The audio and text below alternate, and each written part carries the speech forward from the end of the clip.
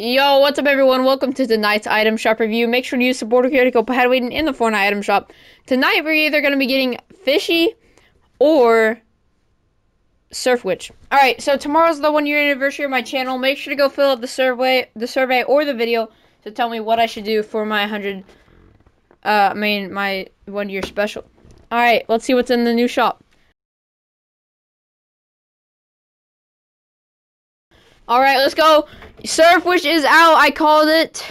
Yay. Alright, I called it. Surf Witch is back with the Surf and Surf Demon styles and the Star Power back bling with the wait, what? The back bling is reactive. It's not got styles. And the Starstruck pickaxe. Alright, next we have the Socks emote. The Deadeye skin with the second side back bling. This has 2 styles. No hat and hat. The Spectral Scythe, the Dead Wave Wrap, and then we have the Brightstorm Bomber bundle with the Gordo back bling and the Breezy Basher's pickaxe.